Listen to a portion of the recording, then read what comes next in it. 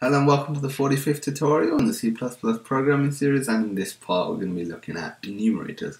The enumeration definition defines names for a selected integer values as it is possible to assign to an enumerator variable other integer values that are not in the scope of the enumerator definition. Something that we're going to have to really show you so you can understand what we're talking about. So let's just go ahead and open up our project.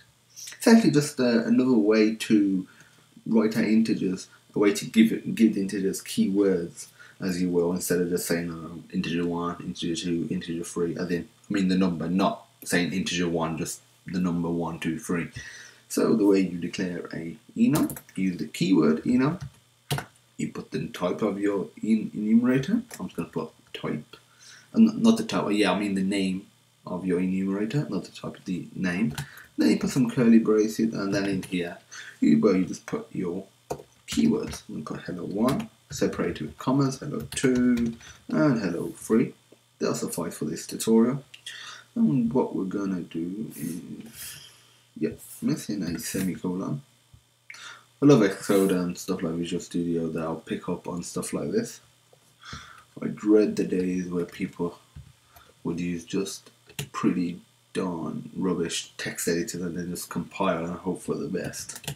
Actually, I've seen YouTube videos where people are doing that.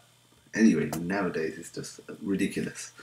Okay, so we're just going to print out this std line. Now if we run this, we get the value 1. It is the second number in type, but we get the value 1 because computers start at 0, not 1, as we've discussed previously in this series. So it's 0, 1, and 2, but we can make him start at something else. So we could assign this 90. So by default, this will be 91, this will be 92. So it just goes up 1.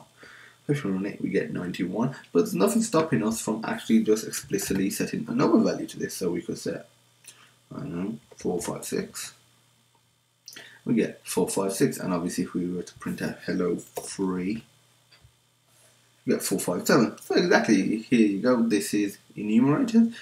The benefit of this is just you can give a little keyword to a integer number instead of literally just putting integer numbers out there. Obviously you can use variables, but you can't change the value of these just by saying, I don't know, type colon hello 3 equals something else.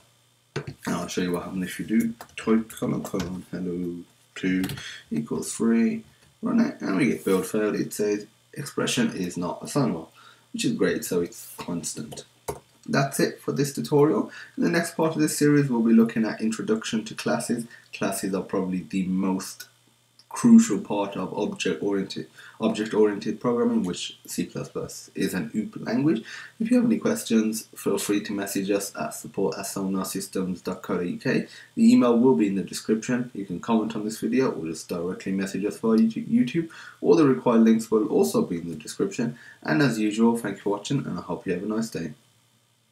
And I think I just said that all the required links, I meant all the required links for the source code will also be in the description. And thank you for watching.